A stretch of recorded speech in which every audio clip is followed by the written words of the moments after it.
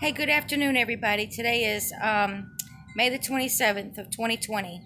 And I'm coming to you today because I'm going to share with you a very important word that Julie Whedbee received on May the 24th of 2020. Please listen to it very soberly minded, because this reveals the things yet to come and how things are going to play out. Okay?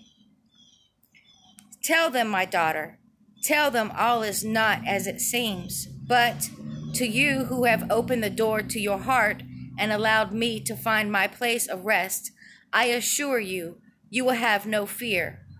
I urge you now to be extremely circumspect and cautious. Do not become distracted and keep your eyes on me and all I have taught you.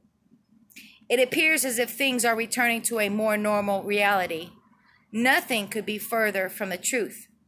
What little reprieve the powers that be tell you that you are having is only an illusion. Deception reigns everywhere. Do not get caught up in the ways of man again, thinking and planning on life as it was. It will not be again. The judgments are upon you, and a second wave more destructive and severe than this plague you have witnessed is right around the corner, and there is very little time until this occurs. This is just as I have told you many years ago, that you would barely be able to process one judgment before the next, more devastating one would be upon you. The time has come, my children, and everything I have spoken will come to pass.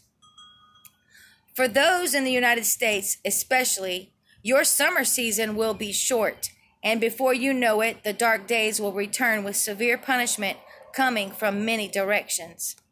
The day is far spent and night has come. I have warned that what is coming will make this current plague pale in comparison. This nation of America that had once boasted of being the proud and the free will be utterly destroyed because of her pride, and her destruction will be final, and I will know her no more. While the church was sleeping and ignoring my warnings and counsels, the great serpent began his end-time scheme in earnest, and the man of perdition has been tutored and stands ready to make his appearance.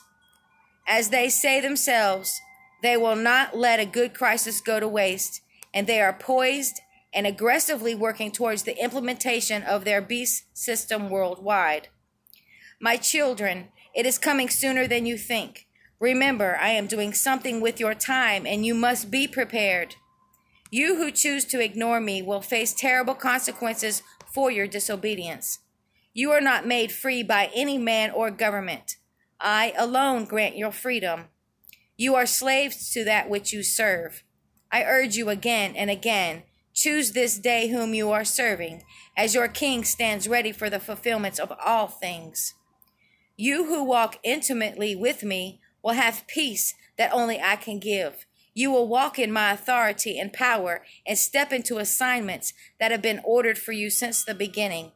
Let me read that again. You who walk intimately with me will have peace that only I can give.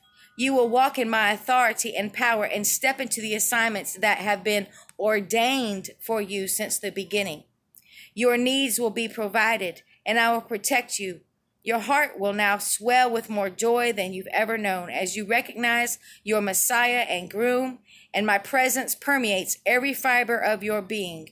Rejoice, your King is here. He is here. No weapon formed against you will ever prosper. And one day soon you will see every knee bow to the great one, the only King of all, Yahushua. I'm going to put a link to this prophetic word in the description box, okay, below. And, this is very significant to me. I find much comfort in this word.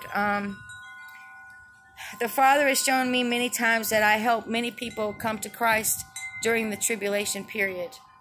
So, I'm going to just stay in prayer, stay in the Bible, stay out of the things of the world. I don't get wrapped up in anything that the news is saying because they're liars, okay? And I'm just keeping my focus on Jesus Christ. I can't lose my focus now. None of us can afford to lose our focus now at this time, okay?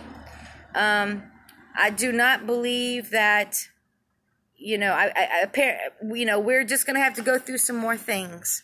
I don't know what, but we are going to stand in faith. We're going to persevere through the power of Jesus Christ in us, okay, and through us. He's going to get us through all things. But we have to submit our entire selves to Him, okay? We can't walk in the world, 1 foot in the world and 1 foot with Jesus. It doesn't work that way, all right?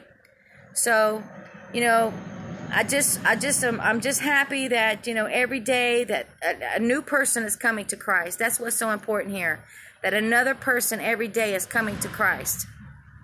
And one soul is just priceless to God, okay? So we're not going to rush Him. He will come in His own time. That's what He told my grandson. He said, do not rush me. I will come in my own time. So, you know, I'm ready to go any day, but we're going to wait on Him, obviously. He's going to have His way first. He's going to do what all He needs to fulfill. And we are not to fear. We're to walk in faith, not fear.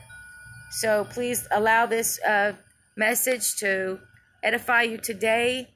And I'm going to basically keep the comments off on this video because this message came from Julie Whedbee, not from me. It came from God, actually, to her as a prophetic word.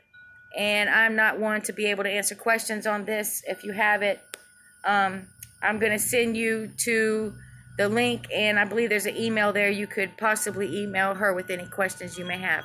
All right? God bless you all. Goodbye.